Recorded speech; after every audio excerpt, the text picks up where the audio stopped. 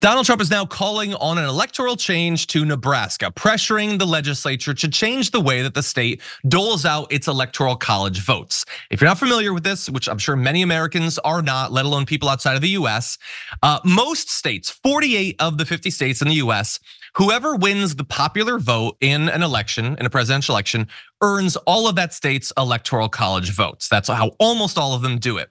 In the case of Nebraska, though, they instead do it based on the popular vote win for each congressional district, meaning that you can win some, but not all of the electoral college votes. And in the vast majority of elections, that's how you'd expect it would probably work, although not necessarily.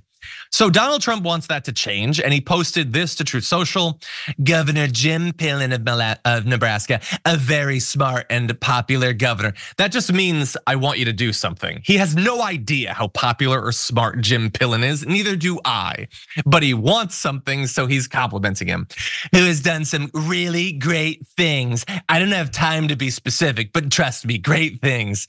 Came out today with a very strong letter in support of returning Nebraska's electoral votes to a winner-take-all system. Most Nebraskans have wanted to go back to this system for a very long time. Here, let me paste poll results. There's really no time, we'll press forward.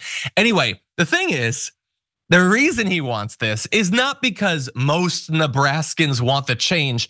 I tried to find polling on this, and what do you know, you can't, because it's hyper specific. I don't think most Nebraskans even realize how the electoral college votes come out. And look, it's a right-wing state, so if you polled them and if you made clear to them that it's in their political advantage to change it, sure, probably most of them do. But it's not like they're pushing for it because that's what the people want, so we have to deliver. There's another reason why they're doing it. It's probably pretty clear. If not, let's break it down. In 2020, Joe Biden won one of the congressional district's electoral votes from Trump. That means that Trump, who got 58% of the vote there, got 4 out of the 5 Nebraska electoral votes, rather than the 5 that he would get if the state was winner take all. Before we continue with the story, we depend on members to keep on going. Don't wait, click join now on YouTube. Bear in mind though, he got 4 of the 5, that's 80% of the electoral college votes. He only got 58% of the vote. A case could be made that he's already doing quite well for himself, but that's not enough. And so that's pretty much it. I mean, they see it in their political advantage. They could get an extra vote. They want it. There's no ideology. There's no political theory that has to do with this. I'm not even saying that there's a strong ideological case to continue it. It's just the way it's been, and they're changing it because they think it would advantage them. But it might not be clear exactly how. You might think, based on how I described it, it's one vote. Okay. It's something, it's nice to have. No, it's not just nice to have, it might be crucial to have. And here's a hypothetical that should probably make your hair stand on end. Here's a scenario for the 2024 election. In it, Joe Biden wins Michigan, Pennsylvania, and Wisconsin of the 7 or so swing states that are believed to actually be up for grabs. Mr. Trump wins Arizona, Georgia, and Nevada, in which it could make the difference between a Biden victory and an electoral college tie. If it's proportional, well, not proportional, but like congressional allocation of electoral college votes, Biden becomes president in that scenario.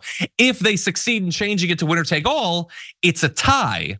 And that is not like, well, what do we do then? No, we know exactly what happens then. In that case, the election goes to the House of Representatives, where the distribution of votes to decide who becomes president is no longer proportional. It's strictly allocated based on the states, and Republicans control more small rural states. That means Trump wins. Now, I'm not saying that this particular scenario of the swing states is super likely, but it's in the realm of possibility. And all you need to do to turn a loss to a win in that case is change how Nebraska works. Now, so far, they have not been successful. The bill apparently sat around too long before Trump decided that that was something he wanted to push for, and the legislative session is nearly over. Nearly over. It's not actually over. There are still a few days, and as of right now, it looks like in a bipartisan fashion, Nebraska actually has a unicameral legislature. Nebraska's weird in a couple different ways. They voted it down. And look, I don't know all the individual state legislators there, but I would say, considering that it is to the benefit of the Republican candidate, and going forward would be to the benefit of all Republican candidates likely, The fact that so many Republicans actually voted against it is principled, I guess. So credit to those unnamed Republicans. But that said, they are now facing a lot of pressure. Donald Trump, who can provide a lot of pressure, is doing that. You have people like Charlie Kirk who are not even trying to hide the fact that this is nakedly partisan. He's trying to get his viewers to call in, people from outside of Nebraska who don't know about Nebraska, don't care about Nebraska, they don't even know that it has a unicameral legislature.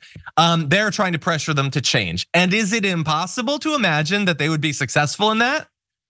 I don't know. Look, if it's the difference between being primaried the next time around, then maybe they change their vote. And look, maybe the expectation is that it's too late to do it this time around, primarying them. And will Donald Trump actually remember next time? Probably not.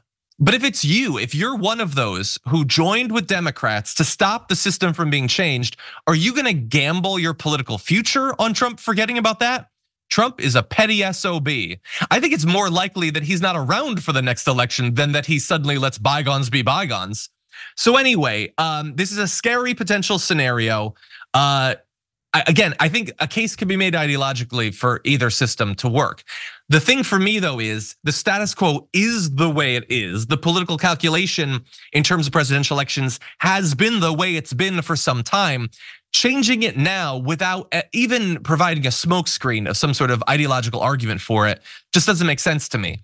And the reason that I'm so concerned about the hyper focus on Nebraska isn't just the implications for the 2024 election. It's because, is it impossible that another state would change in this way? Now, like, think about what sort of formula, how this could be formulated. So imagine if you had a state that is controlled at the state level by Republicans and generally goes for Democrats for the presidential race, but the Republicans get 30 or 40% and could expect that they would get a couple congressional delegations, like those areas, to vote for them. What if they were to change to proportional allocation? Is it impossible that they would do that?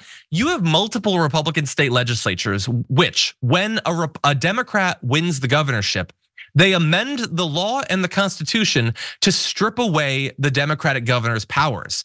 You have it right now, I forget the state, it might be Tennessee, where they are removing the Democratic governor's ability to appoint a replacement senator on an interim basis.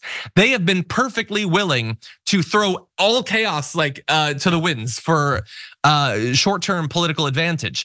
And this is an arena that we have not generally seen that. But could it be the next frontier in trying to eke out a couple votes here, a couple votes there, maybe make the election possible to win? I don't know, it's a rhetorical question. Do you think? I don't know, I'm worried about it, that's all I can say.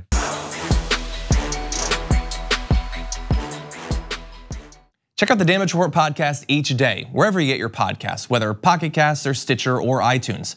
You can join me as I give you the news and stories you want, with a range of co-hosts and interview guests jumping in on the fun each day. Again, that's the Damage Report, wherever you get your podcasts. And if you get them at iTunes, don't forget to rate and review. Sometimes I'll read them live on the show.